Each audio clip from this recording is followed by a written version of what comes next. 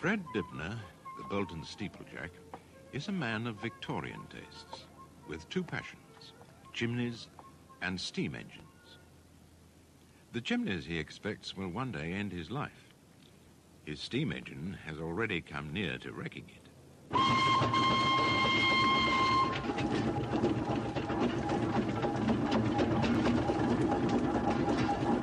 This thing nearly caused me sort of divorce proceedings and much upset, you know. Spend more money on this than the wife and the kids and all it is.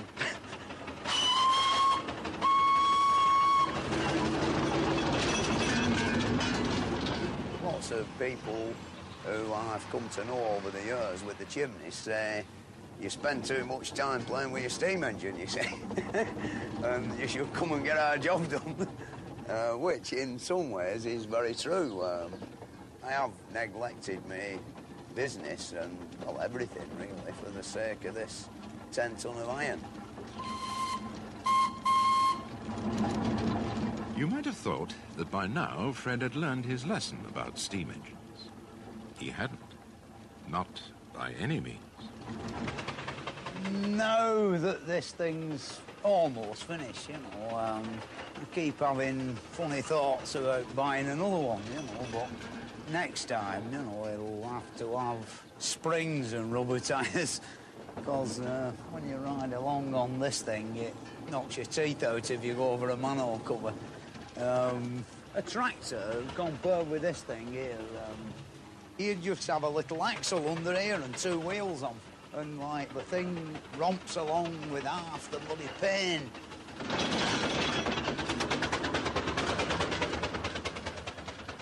Now, I think I could afford to buy a wreck. Any that's painted and all done up beautiful, you know, they want 15,000 bloody pounds for, which I can't afford. But I could do my best with one like this one were when I bought it.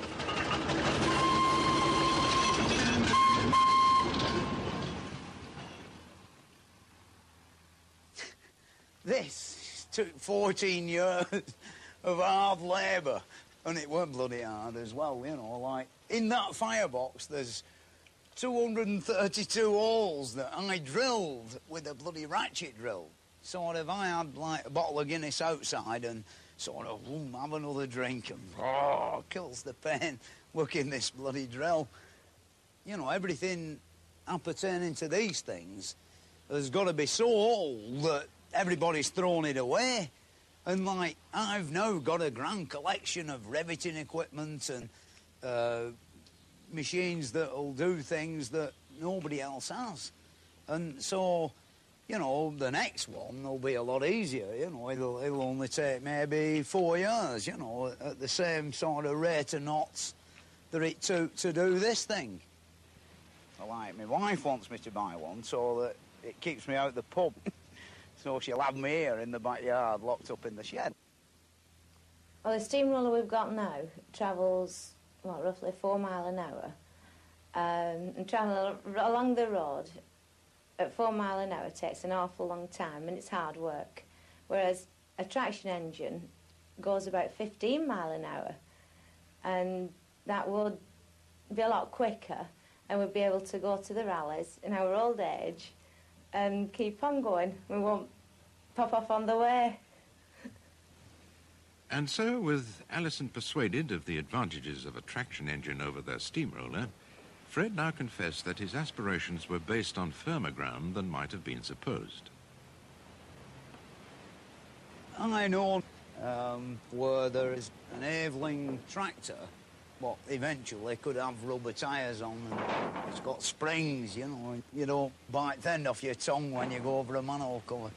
And I've done some negotiating with the man, but, you know, like £1,000 it were mine, and then it went up to £1,500, and then one day when I was drunk, I offered him £2,000, and when I was sober, I was bloody sorry about it. I know that, you know, he'll never do out with it, you know, and I could make it into a very beautiful engine.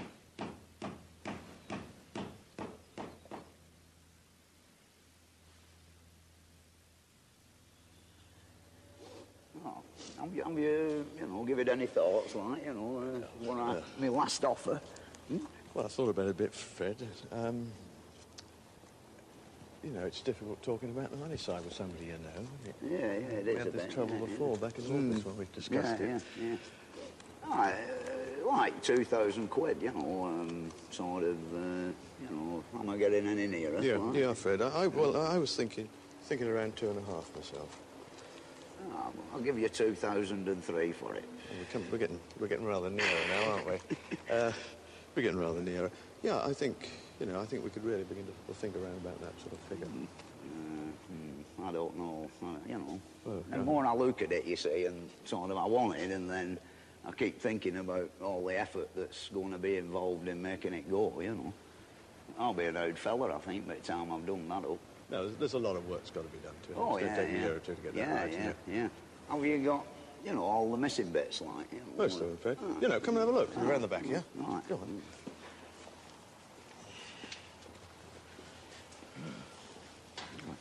The differential. These aren't so bad, are they? They're not as... Not bad. Well, a bit of slop on them. You'd expect that, wouldn't you? Not as much as some, though. No, not bad. The crankshaft's over there. Yeah. Bit behind that other crankshaft. But, It's got balance weights on as well, hasn't it? You know, they run pretty fast, those little engines. yeah. There's a box of goodies here, Fred, as well. Non-ferrous. Yeah. Clacks and things I've picked up Yeah. in various parts of the country. Unmachined. Yeah. It's got casting. Yeah, on that other side over there, Yeah. you know, where there's That's wrong. right. And then up against the wall, Fred, there's the Yeah, the connecting eccentrics. rods and eccentrics. Yeah, all the bits and pieces lined up there.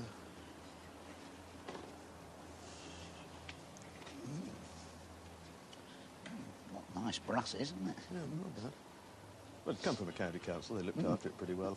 Yeah, it was working until they pulled it out for a boiler inspection about 15 years ago and Yeah. never bothered doing any work on it after that. Well, I think I'll have it then, you know. Give us a week or two to sort the money out, you know.